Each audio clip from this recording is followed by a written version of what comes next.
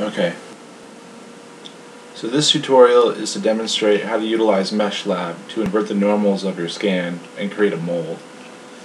So first we're going to import a mesh.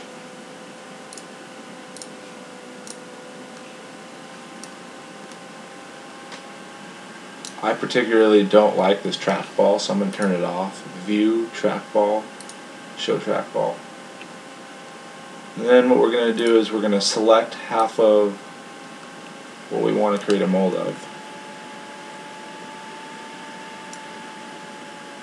And then delete those points by selecting delete. And now we're going to invert this whole plane to create a mold.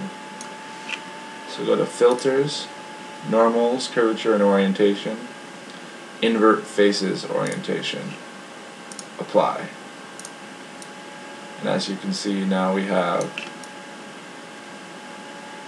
a perfect mold.